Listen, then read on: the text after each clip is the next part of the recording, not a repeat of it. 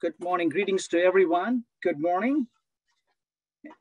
I welcome everyone to the first annual Transforming Cardiac Rehabilitation Symposium. It's a great CME event. As a host of team, we work together to bring every one of us here. I am Jonathan David, your partner in Transforming Cardiac Rehabilitation.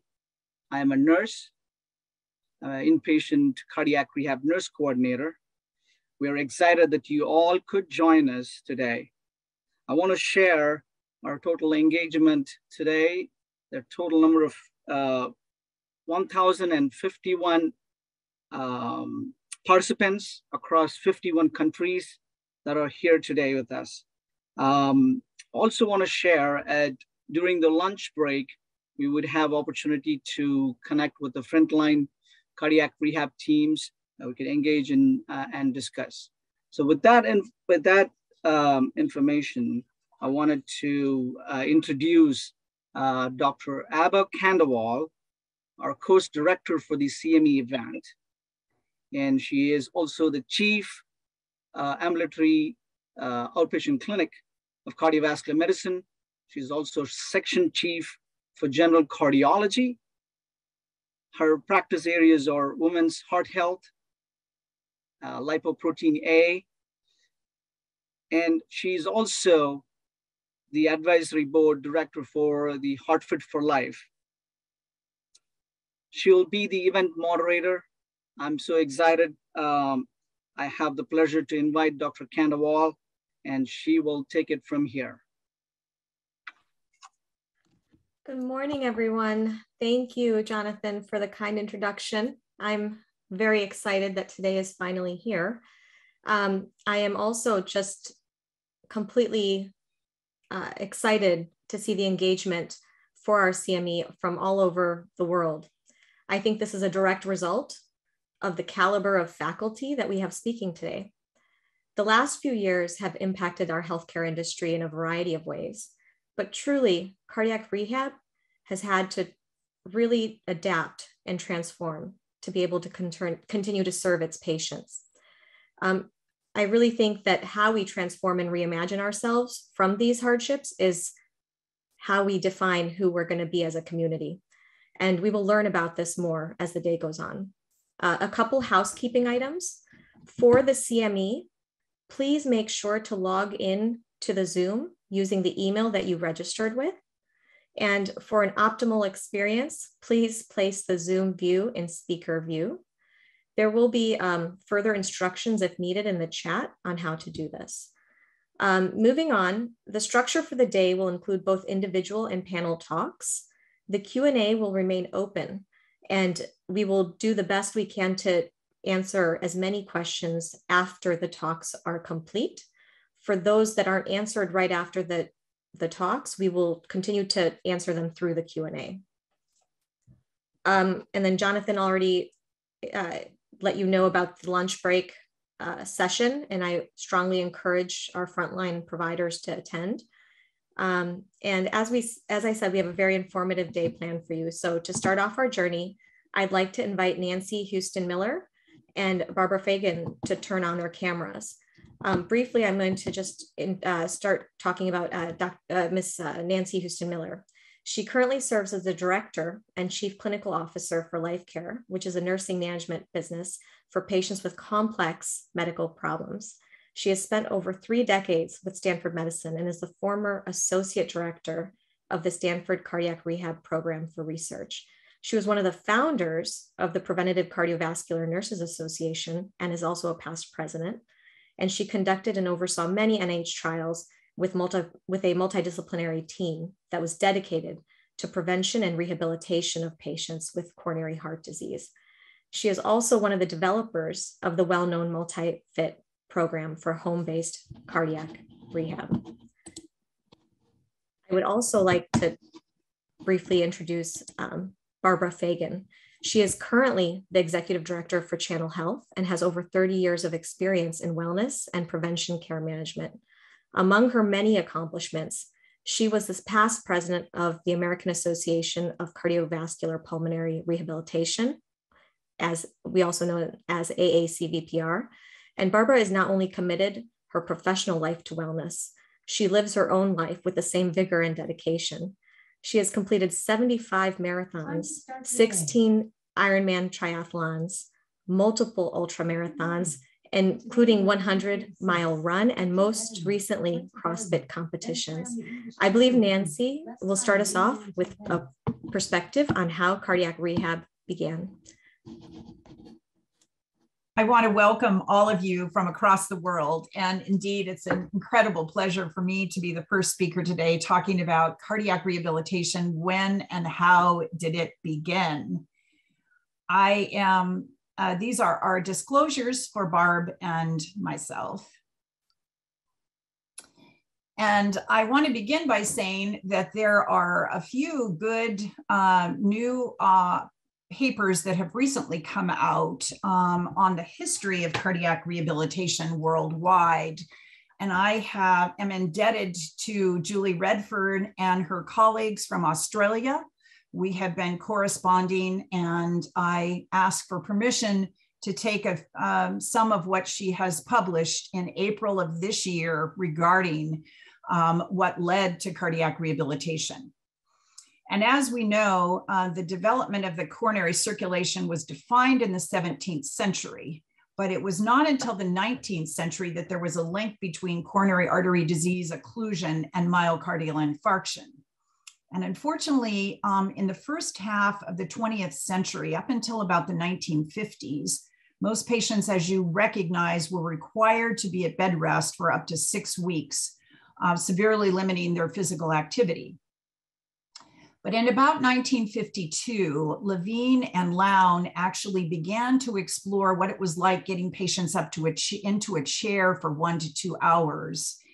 And finally, in the 1960s, with the work of Hermann Hellerstein, who is often known as the grandfather of cardiac rehabilitation, and other groups around the world who were doing research into exercise training, it was recognized that regular exercise should be used in order to overcome the effects of prolonged bed rest. In the 1970s, and in the United States, it was about 1970 and 71, we began to see cardiac rehabilitation emerge. The first types of programs were not necessarily what we term phase 2, but they were group-based programs, primarily in gymnasiums. And they were in areas of the country such as Washington, D.C., Seattle, and even Palo Alto, as you will hear later today. Terry Kavanagh up in Canada began marathons with patients with coronary heart disease. So there were things that were going on that allowed us to see the benefits of exercise training worldwide. And by the mid-1970s, cardiac rehab programs emerged in 25 countries. In the 1970s, the Framingham Heart Study also came into play or came into being and began to identify risk factors for both primary and secondary prevention of coronary cardiovascular disease. The Framingham Heart Study continues in its 40th year of operation. This is a very important slide taken from Julie's work, and it also shows you that in the 1970s and the 1980s, bypass surgery began to emerge, and there were a proliferation not only of hospital-based programs, but group-based programs across the world. And then in the early 1990s, we began to see PCI. We saw shortened hospital stays, patients with myocardial infarction staying in the hospital only 3 to 5 days.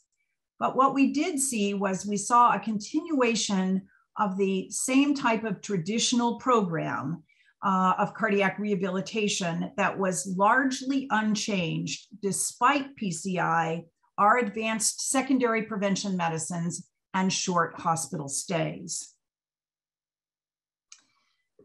Now, people are very familiar with the fact that we have categorized rehab into phases. Phase 1 being inpatient and introductory education. The most common type of program around the world is a phase 2 program, which occurs over 6 to 12 weeks.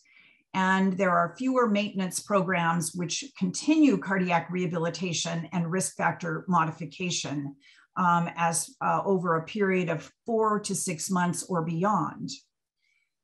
Unfortunately, in the United States, private health insurance really continues to proliferate this model, which was really developed in the 1970s through research that was conducted by exercise physiologists, primarily indicating that if patients exercised 2 to 3 times per week over approximately 3 months, there would be an increase in cardiac fitness.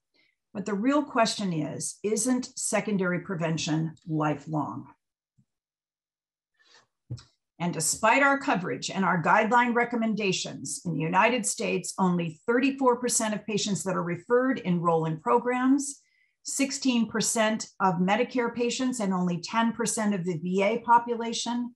And as we know, there are huge disparities, with 36% of women less likely to be enrolled, and Black, Hispanic, and Asian populations also being underserved compared to whites. Well, I will say worldwide, there has been a silver lining as a result of COVID. This has enabled us to really look at how can we begin to reconfigure and transform cardiac rehabilitation. This is also due to a lack of services to all patients, the need for lifelong prevention, as well as emerging technologies, which will enable us in the 21st century to deliver and to emerge with new programming as part of the history of cardiac rehabilitation. This is a study that was undertaken in 2019 worldwide, looking at phase 2 cardiac rehabilitation programs, which, as I mentioned, are the most common type of program worldwide, with 83% offering exercise training and a much lower percentage offering either home-based or community-based models.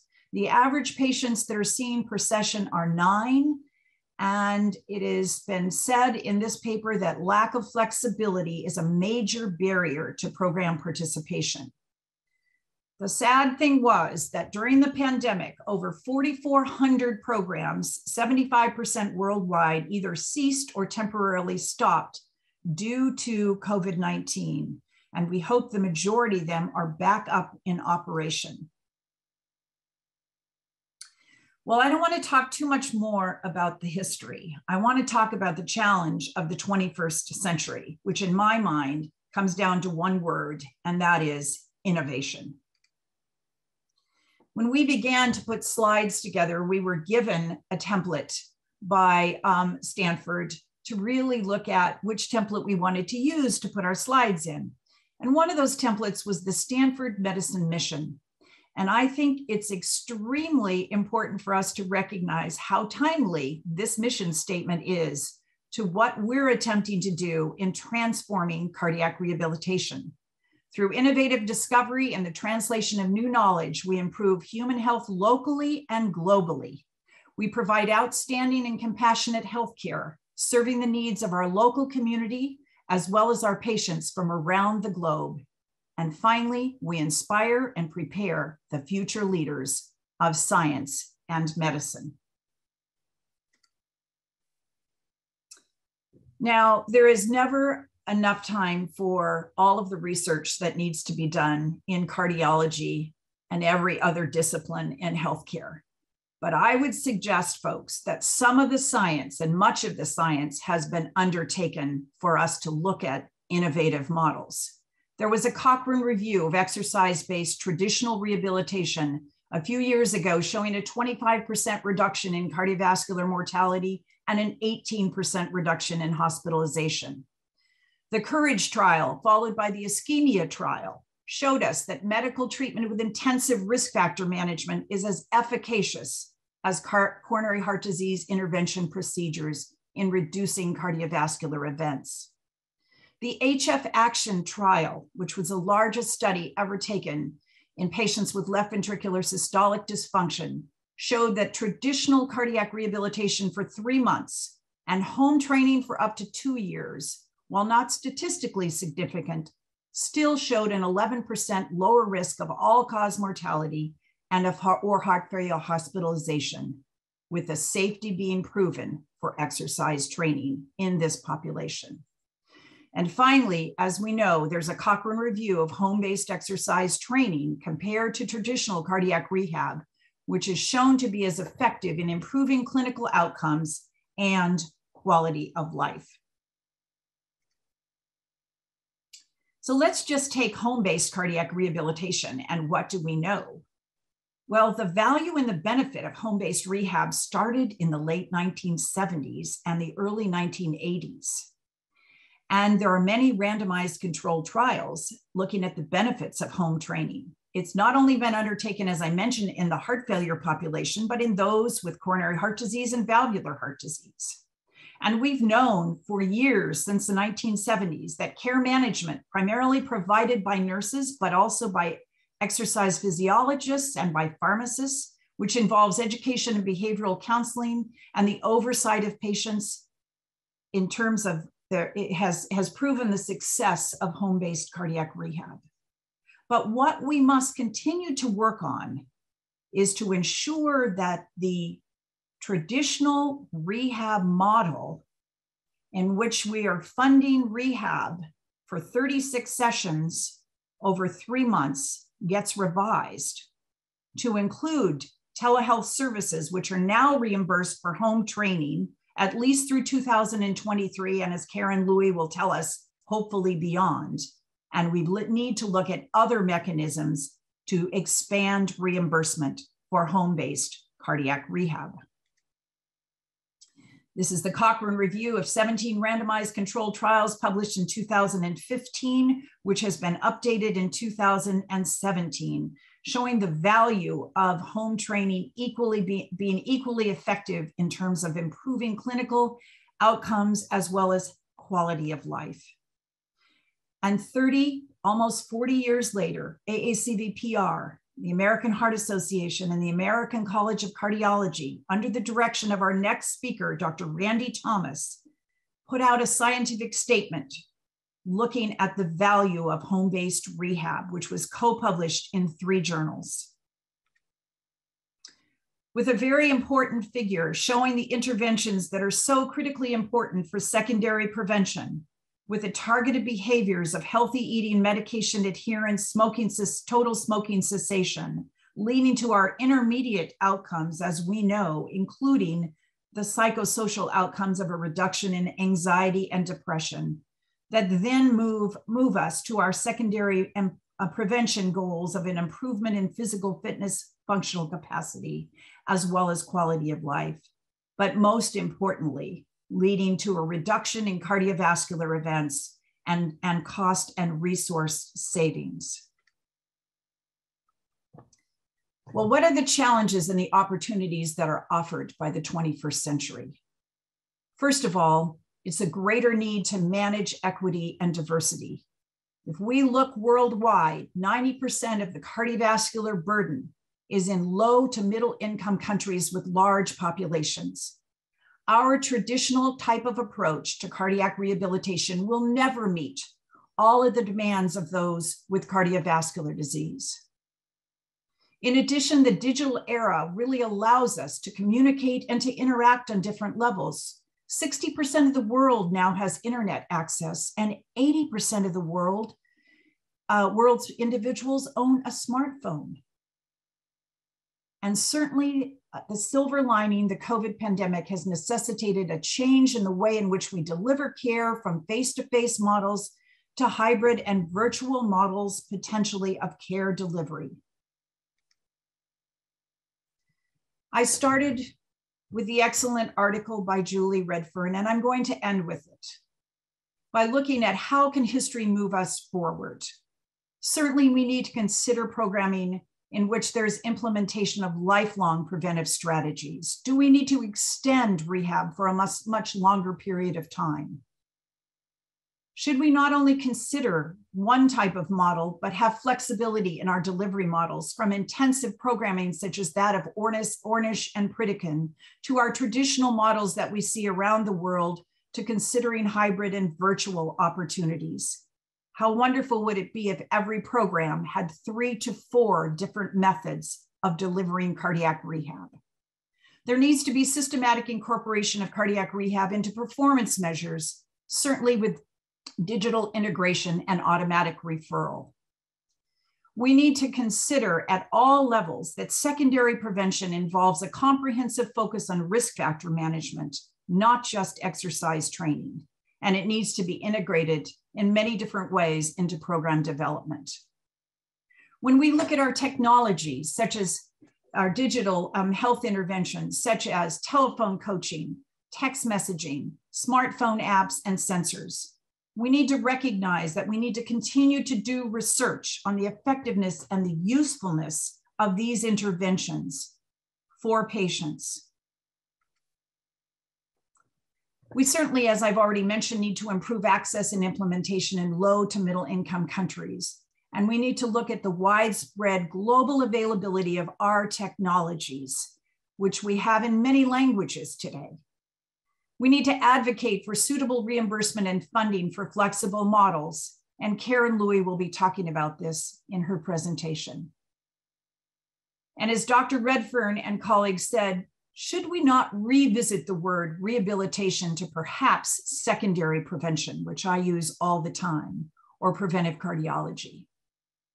Finally, it is my belief that we need to have the foresight now to see change as innovative and to create unique programs and be able to support the millions of patients who need our care. I often end presentations with quotes, and as I see it, innovation is change. Socrates said, "The secret of change is to focus all of your energy, not fighting the old, but building on the new." And my favorite, from an ancient Chinese proverb, "When the winds of change blow, some people build walls and others build windmills." I challenge all of you, as you continue over the next couple of decades working in this field, to build as many windmills as is possible. Thank you. I will now turn this over to my dear colleague, Bart Fagan.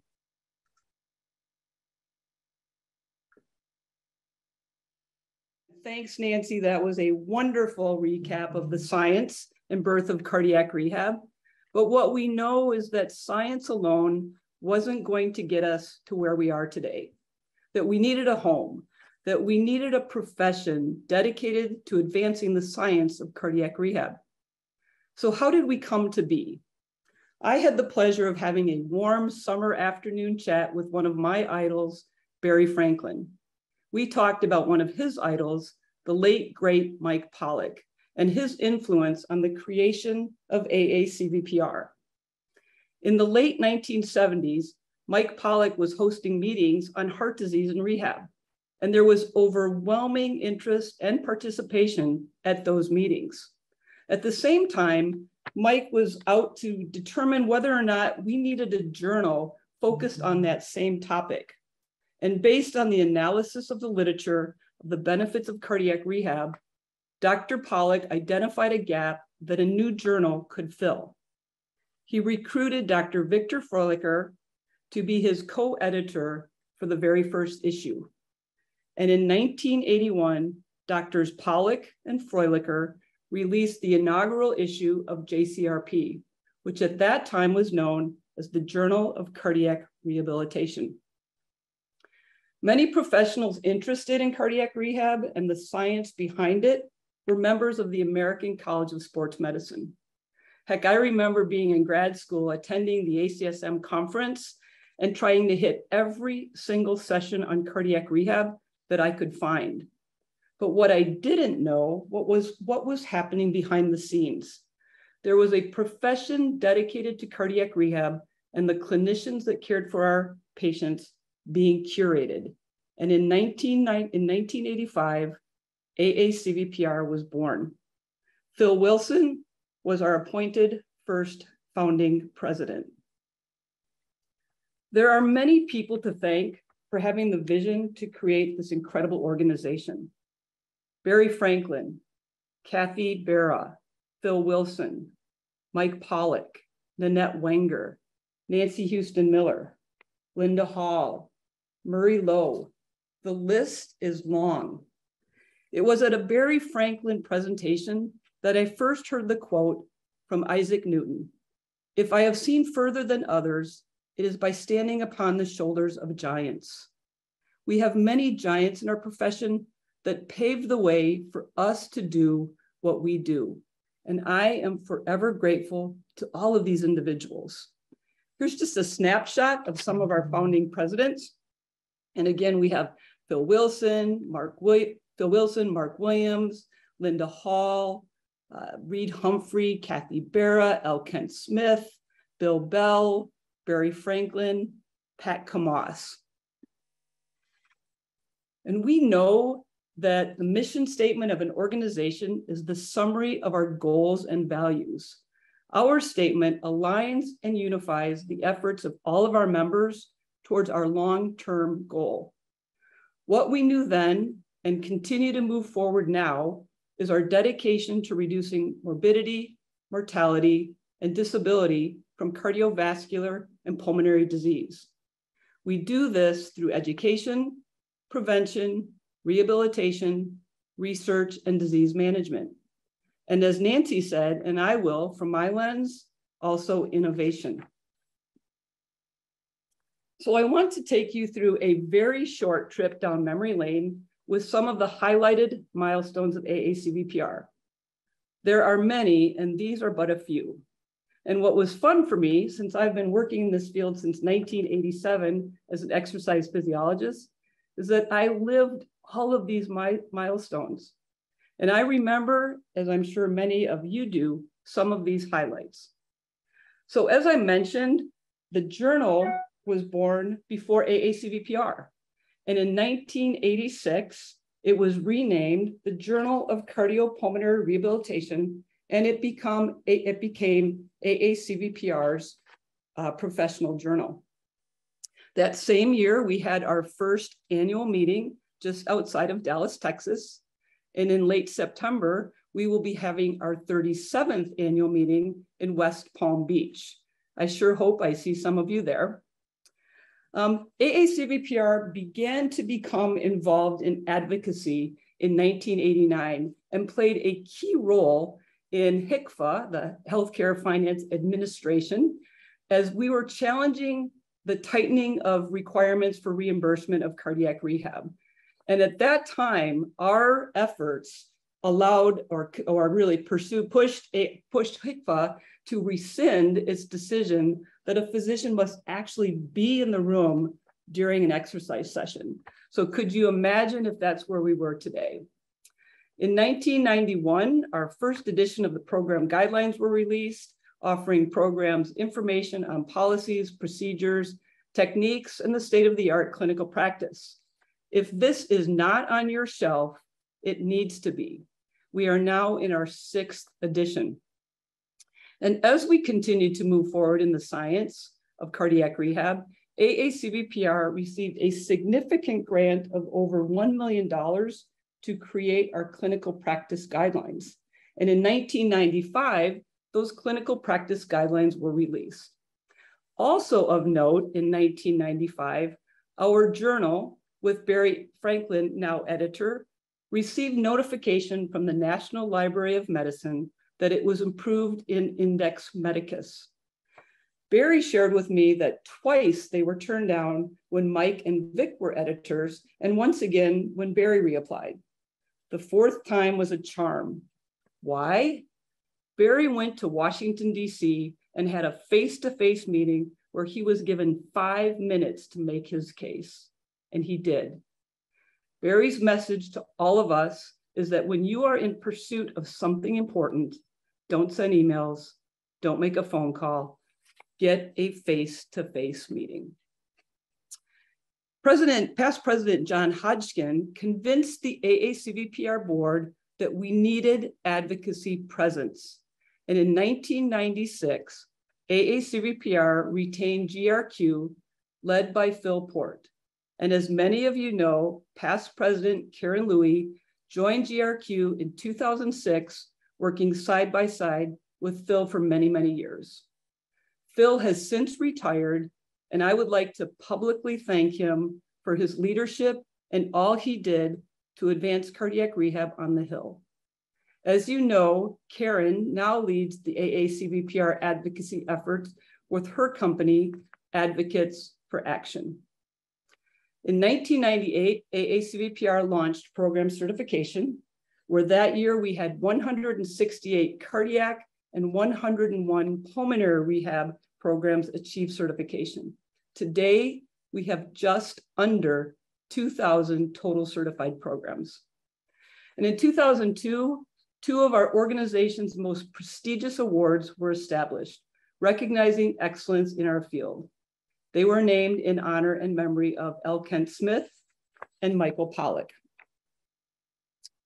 Our advocacy efforts were fully underway, and AACVPR had assured that we had a seat at the table discussing reimbursement and other regulatory issues. In 2004, we held our first day on the Hill, which gave our members an opportunity to speak to their senators, congressmen, and congresswomen on the importance of advancing specific skills. 2007, performance measures for referral to cardiac rehab were created. And in 2012, we launched our first outpatient cardiac rehab data registry.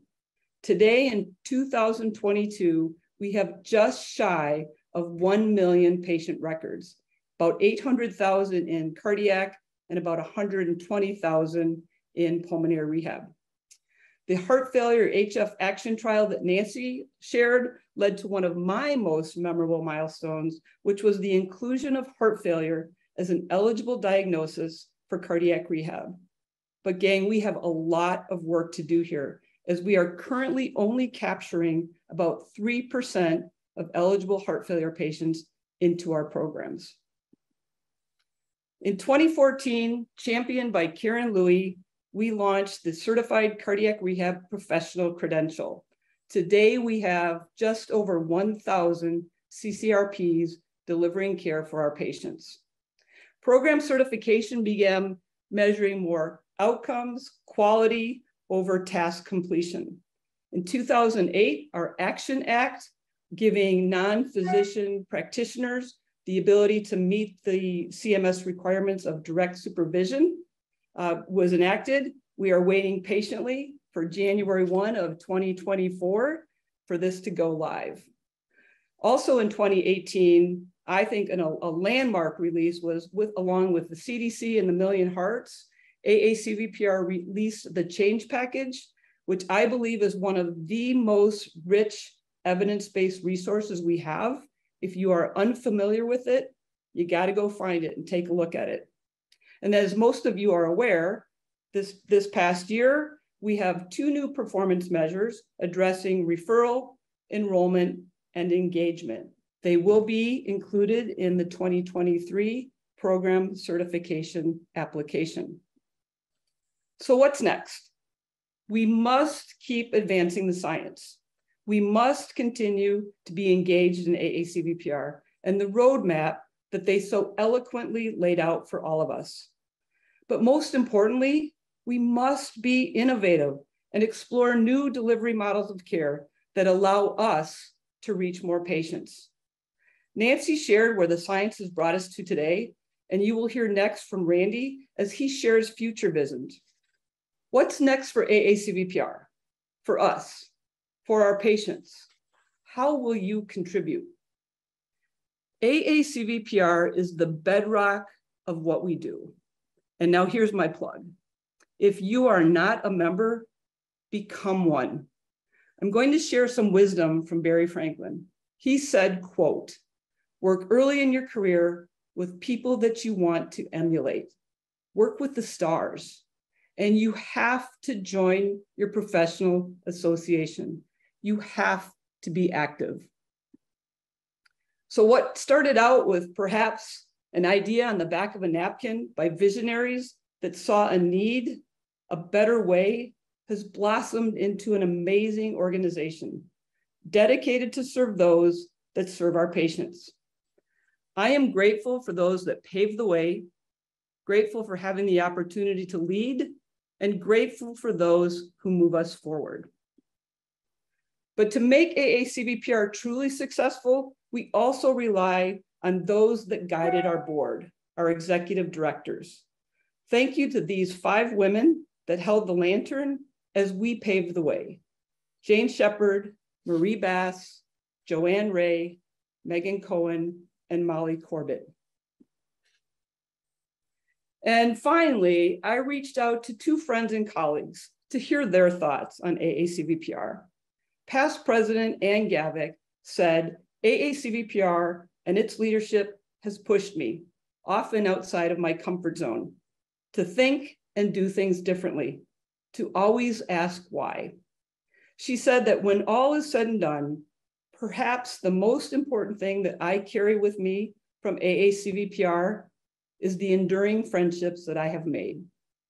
And our current president, Amy Knight, calls AACVPR her home, her primary organization, because she said, quote, it does all the things, educates, advocates, and connects.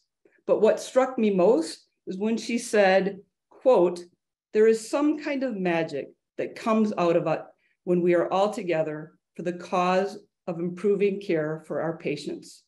She said she's endlessly inspired by the passion and commitment of the people involved with AACVPR, and she is honored to be able to do her part to continue the work.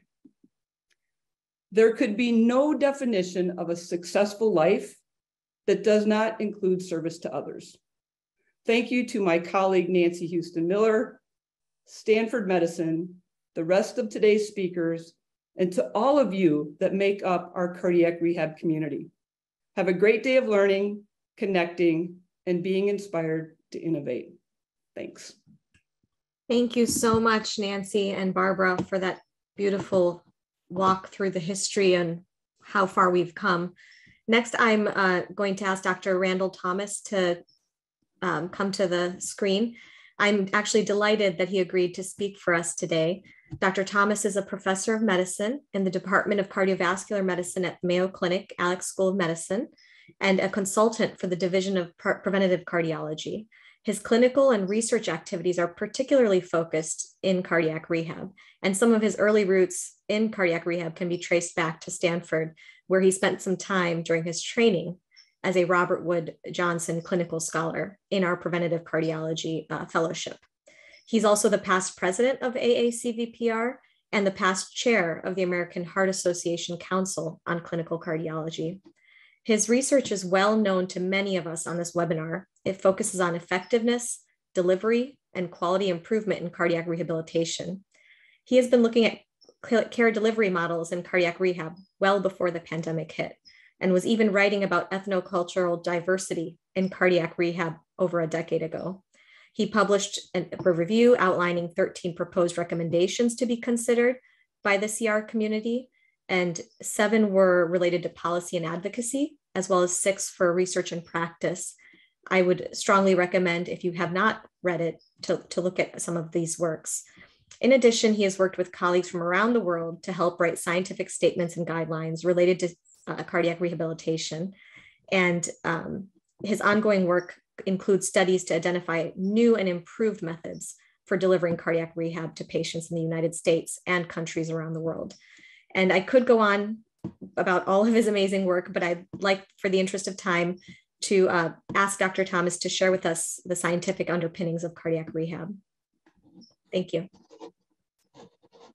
Thank you, Dr. Kandawal. I'll go ahead and share my screen here.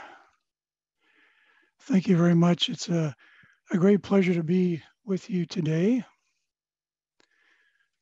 and a great opportunity to stroll down memory lane as well.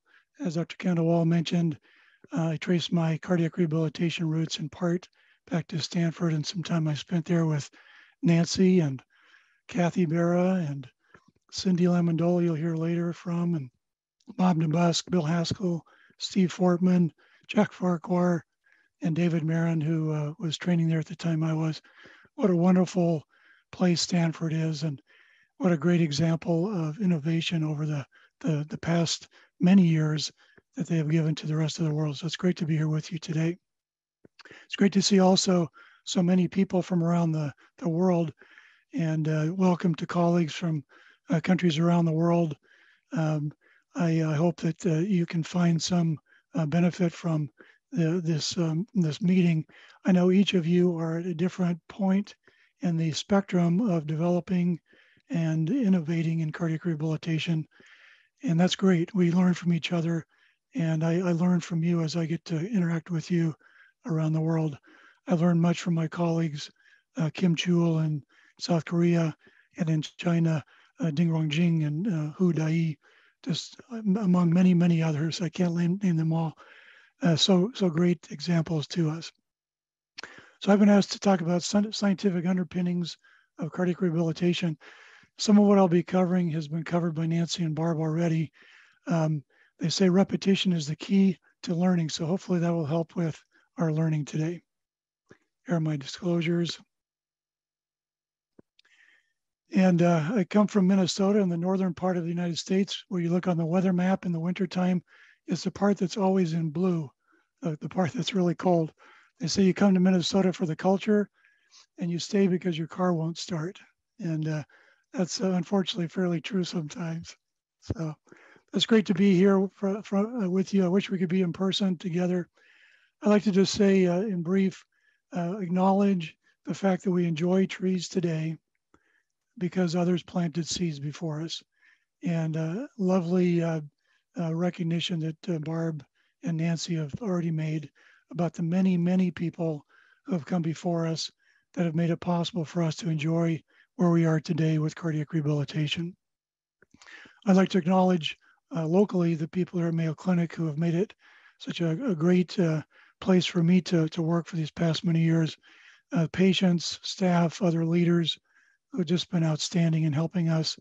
I would say that many of our research questions actually come from our patients. And I think you probably have those same experiences, but thank you to all of them. I'd like to talk first of all about foundations of cardiac rehabilitation, which are key as we look at the underpinnings. We'll talk about the underpinnings and what that means exactly. And then we'll talk about some threats to cardiac rehabilitation and future opportunities. So underpinnings are structures that add support underneath a foundation. So the foundation being here in black. So these underpinnings in blue are very important for a number of reasons. They strengthen the original foundation. They adjust for new usage of the building. They also adjust for changes in the nearby soil and structures, either from natural disasters or otherwise. So these underpinnings help in many ways the building to continue to thrive. And of course, this will be symbolic of cardiac rehabilitation as we talk about this today. Well, what are the foundations of cardiac rehabilitation? I'd like to put this in context a bit. If you go back to 1950 in the United States, treatments for myocardial infarction were very limited. In fact, the leading textbook of the time by Paul Dudley White said there's no specific treatment for coronary disease per se. Treatments that were used include those that were listed. You see, including things like thyroidectomy for angina. Also mentioned previously by Nancy, bed rest for up to 6 months. They were trying everything they could because as they looked at the death rates from heart disease, you see this terrible rise in death rates from cardiovascular disease from 1900 to 1960. It was to the point that nobody knew what to do, essentially. A lot of people trying to do good things, but there were treatment limitations and people, professionals as well as patients, were looking for a better way. So in that path came Lewis Conner in 1927, almost 100 years ago, who was one of those who helped to found the American Heart Association nearly 100 years ago. Started with activities in organizations in local areas in the United States. But he had this wonderful idea in 1927 about a plan for rehabilitation of the cardiac patient through an organized effort. And this included a number of things: outpatient clinics, special school classes for cardiac children, pediatric patients, convalescent homes, et cetera. So just a great outline, which eventually helped to grow the American Heart Association in its mission. But a great thing for us to think about back at that time. Well, fast forward to 1952, Levine and Lown had a study that Nancy had mentioned an armchair study. They thought this would be a revolutionary look. Instead of bed rest for 6 months, let's put people in their chair next to their bed for 1 to 2 hours a day and see what happens. And what they found was that the function, symptoms, and psychological health all improved.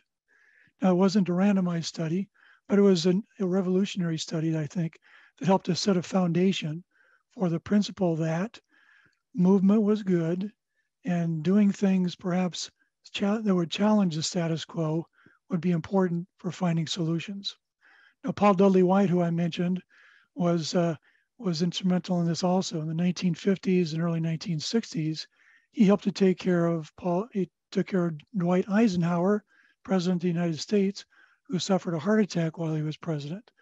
And while many physicians were advising President Eisenhower to stay at bed rest and to retire and to never play golf again, Paul Dudley White said, that's nonsense. You need to get back and do more activity. You need to quit smoking. And he helped him to get back to where he could run for president for another term of office. Paul Dudley White was famous for the quote, walk more, eat less, and sleep more, which still applies today. He was a great personal example of doing that, riding his bike around Boston, where he practiced for many, many years. When he passed away, this was part of an editorial in Boston that highlighted his great career and showed him on his last house call taking his bicycle heavenward.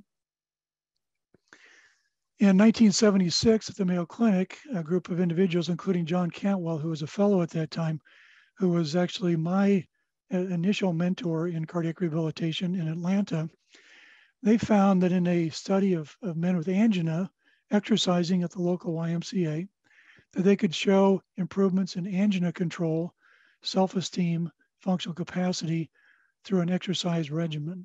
So fairly revolutionary as well in 1976.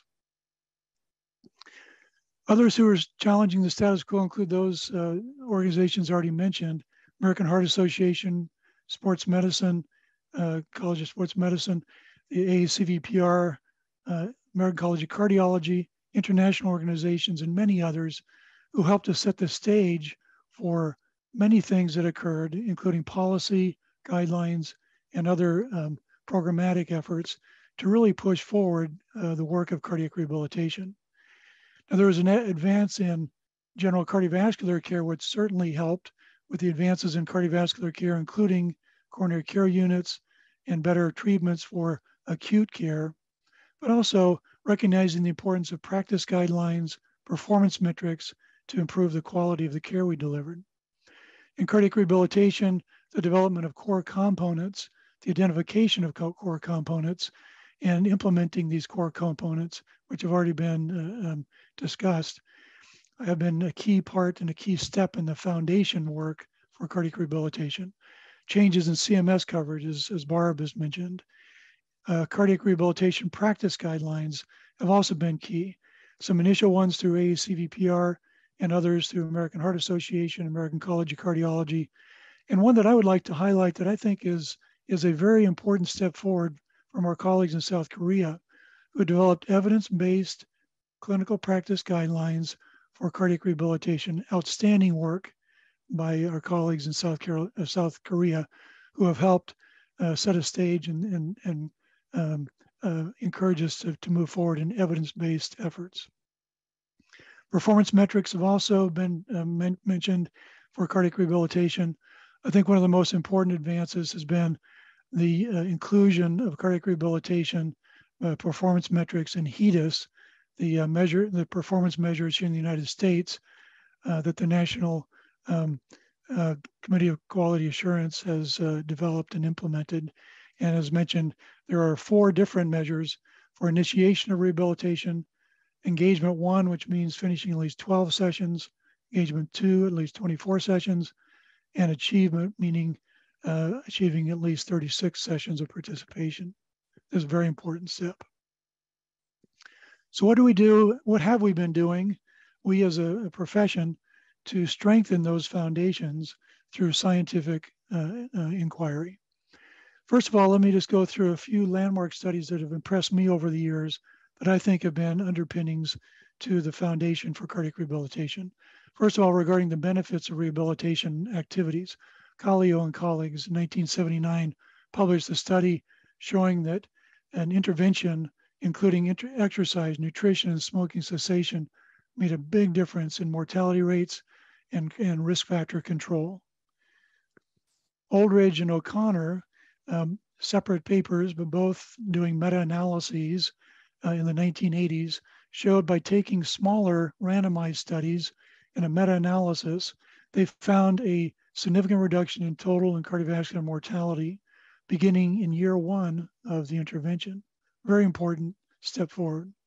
Schuler and colleagues did many studies. This is just one of them, published in 1992, showing that through exercise training and low-fat diet, they could demonstrate improvements in angina control, perfusion on imaging studies, and atheroma regression. Suaya and colleagues, another very important landmark study, 2009, published in JACC, that looked at Medicare data and found that those participants in rehabilitation after a cardiac event had a significant reduction in 1 and 5-year mortality compared to those who did not participate.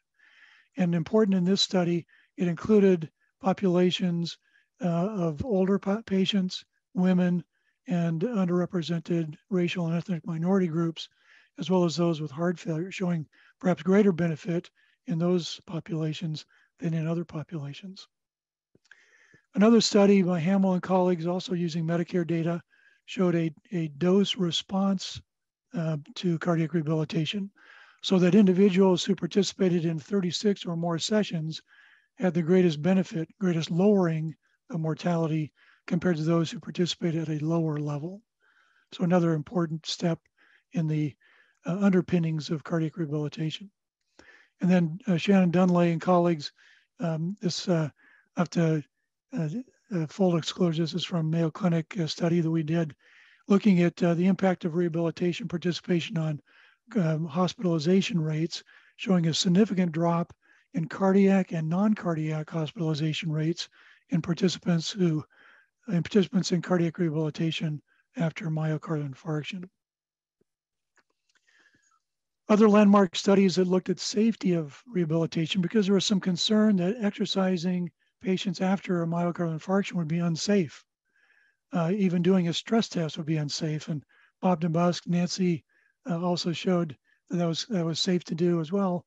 But there are other studies, including by Bill Haskell and Steve Van Camp and Pavey from France, showing that in many studies from the 1970s on, that cardiac arrest, myocardial infarction, and death during and immediately after a cardiac rehabilitation session, extremely rare, mainly because of the careful screening and application of therapy by professionals in cardiac rehabilitation. Landmark studies for participation. There's a study by Phil Adis and his team from Vermont. Phil has done amazing work over many years. He showed that one of the strongest predictors of participating in rehabilitation was a strong referral from a physician who would encourage the patient to participate. Great study, and has been a great part of developing rehabilitation referral efforts over time. Also with the group at Stanford, it was our pleasure to carry out a national survey. It was published in 1996, demonstrating a large participation gap, particularly for women, racial and ethnic minority groups, and older patients. Important and has been shown around the world as well, happening, unfortunately, and continuing to happen. Another key landmark study from Sherry Grace and colleagues in Canada, looking at participation rates. Very simple and yet powerful study showing that if you apply an automatic referral system in your hospital and have liaisons or navigators in your hospital helping patients to get to rehabilitation, you could improve referral rates from 32% to 86% and enrollment rates from 29% to 74%. Wonderful study that has really had a huge impact on the practice of cardiac rehabilitation. As far as landmark studies on the economic impact of rehabilitation, Paul O and colleagues in Canada, a very nice study where they looked at health system data, utilization, costs for patients with coronary disease who are eligible for rehabilitation, finding that those who had a high level of participation in this darker bar in the line in the bottom had a much lower cost per day of utilization costs than those who did not participate as much. And it ended up being a difference of about $10 per patient per day Canadian, which applied over a population is a huge impact for healthcare expenditures. Well, what about healthcare studies, landmark studies that have looked at innovation? And our colleagues here at Mayo Clinic, including Ray Squires, looked at a trans-telephonic ECG monitoring program in 1991 that showed it was safe to carry out for patients with coronary disease.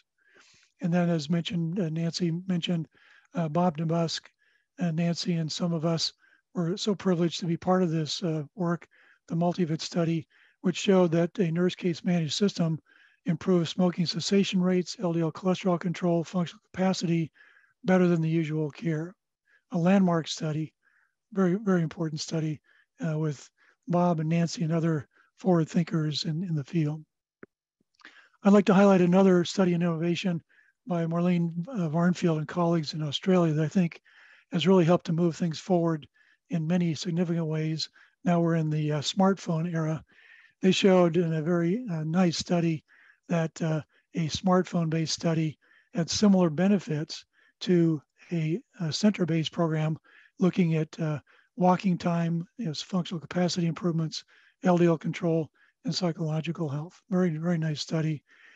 They showed that the uptake, adherence, and completion was stronger in the home-based program. Now, adherence, I think we need to be a little careful on this because certainly it's easier to adhere to a home-based program than having to go into a center. But I think uptake and completion still very important to look at that, and the comparison is valid. A very important paper to show a new way of doing things. Well, what threats are we facing today in cardiac rehabilitation that may get in the way of further innovation and advance? We know that cardiac rehabilitation works. Applying treatments of known benefit will bring benefits. That's very clear. So what are the threats to us in the field of cardiac rehabilitation then? Well, I think one of the threats is the status quo, that we have an effective treatment with low utilization rates. There is always difficulty overcoming status quo, and that is a big threat to us. There is resistance to change, which is a little different than that. People who are either in the field or outside the field who may be resistant to doing something new. We can't do that. We as professionals need to lead in change. And if we don't, we'll be left behind. There are competing demands. Healthcare resources are getting tougher and tougher to find. A rising generation of healthcare professionals are being either influenced to go into non-science fields, non-healthcare fields, or into other healthcare professions within the healthcare field. How many are coming into cardiac rehabilitation? Are we bringing in the brightest and the best from a diverse background? If not, we need to do better. And I would say we do need to do better. Financial challenges will also always be a threat. That's a threat to all of healthcare, but especially in cardiac rehabilitation, which has never been a big money maker, but it's a lifesaver. And we need to make sure we make a good case, the business case, to show not only the lives we can save and the improvements we can bring about, but also the financial and healthcare resources we can more wisely use and more valuably use. What about future opportunities for rehabilitation? Well, these are some questions for all of us to consider. How can we expand the utilization of cardiac rehabilitation? Is home-based rehabilitation, smartphone-based rehabilitation the answer? I'm not sure it's the complete answer. It may be part of the answer, and I hope it is, but we need to show that. We need to do more studies to show this. How can we increase the effectiveness of our interventions? We have a large number of people who are not continuing with the changes they make, and many who don't make the changes they need to during cardiac rehabilitation. How can we be even more effective in delivering those interventions? How can we expand to additional populations? And this is happening all over the world. How can we help anyone with heart disease who needs help in a chronic care model to do better? How can we involve the next generation of cardiac rehabilitation professionals? How can we help them to find joy and benefit in their full career so they can continue to work with us long term? What about center-based care, home-based care, hybrid care, both care? Which is best? Which is the best model? And I would just say that, we've come from a paradigm where we see here in the small circle, the blue circle in the middle, a small group of people getting traditional rehabilitation in a center-based program, and a large number of people in black not getting any care, to a new paradigm now where we see more patients getting home-based care, and hopefully more that will be getting traditional care. But in reality, I see that this will be in the future, and even now, that there's more of a mixed picture, a hybrid model, where we'll be using all different types of models to make sure we meet the needs of the patients that we have. And there are various needs, and we need to have various models to meet those needs. So in summary, the foundations for cardiac rehabilitation are strong, and we have a rich history of pioneers, research, and policy work. The scientific underpinnings strengthen that and help us to face the changes in an ever-changing world, to make sure we have evidence of the benefits, safety, participation, economic impact, and innovation that will lead us to new areas. And then being mindful of threats to cardiac rehabilitation to make sure we're not part of the threats, but that we're part of the solutions. And by doing so, we can help bring future opportunities into reality by advancing past the status quo, expanding the reach of rehabilitation, providing new evidence, better and stronger evidence, and new models to deliver the care that we know the patients so desperately need. So the future of rehabilitation is bright. I say this often. There's never been a better time to be a patient in rehabilitation or to be a professional in cardiac rehabilitation.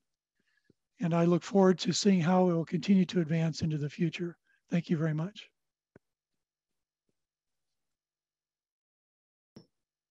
Thank you, Dr. Thomas. That was an exceptional talk, and I'm left with even more thoughts and questions than before you started. I have opened up the chat and the question and answer session for anyone who has any questions for Dr. Thomas. And while we're waiting for that, I actually have a question for Dr. Thomas. We've talked about the giants that have built cardiac rehab to where it is today, and kind of the different phases and evolution that it's been through. What would be your one piece of advice for the trainees that are on this call on how to continue to expand upon the work that's been done? Because a lot has already been done, but we have to, be very thoughtful on how we continue to transform. Yeah, it's a great question. I think there are a lot of questions that need to be re-asked and to be re-answered. I know there's a lot of work looking at better ways to deliver exercise therapy, for example. We have a lot of work to do in nutrition therapy, psychological health management, behavior change, maintaining change over time. Those are important to do. So I think, and then of course with the question about delivery of rehabilitation and new models, that there's a wealth of questions still to answer. And for those who are physicians looking at this opportunity, I would say also that I would bring with you not only a passion for prevention and rehabilitation, but also bring with you some other skills. Because to be real honest, you need to be also trained in imaging or in other aspects, perhaps in heart failure or in congenital heart disease. To have a dual specialty, so to speak, that you can bring along with you, because that'll be helpful to you as you develop professionally. And then I see one question in the question and answer from Miranda saying she loved your discussion on needing to recruit great staff and trainees into the profession, but she has seen a big barrier in this being the low wages for cardiac rehab employees. Any advice on how we can tackle this so our professionals can make good living wages while still doing great work? Yeah, so the simple answer, of course, we need to pay them more, but the big question is how we do that, and that's where it's going to take some key partners and armed with important business case data that you can go to your leadership with to show the benefits and the value of what we're doing. And this shifts us from reimbursement type care to value-based care, right? So that's where we need to show value and make sure we provide the reimbursement that and the salaries that they deserve. I agree, it's a big problem, and we need to do much better.